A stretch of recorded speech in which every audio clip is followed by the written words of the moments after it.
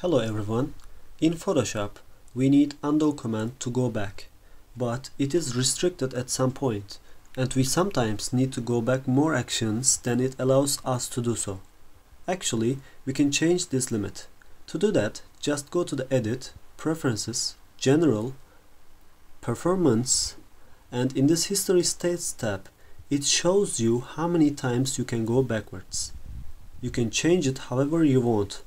But keep in mind that the more steps you have, the more your computer will be forced. So that's why I recommend 30 or something like that would be a moderate option. So let's go with 30. And here, if you want to see your undo history, you should go to the History tab.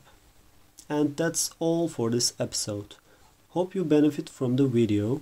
Please don't forget to support us by hitting those like and subscribe buttons.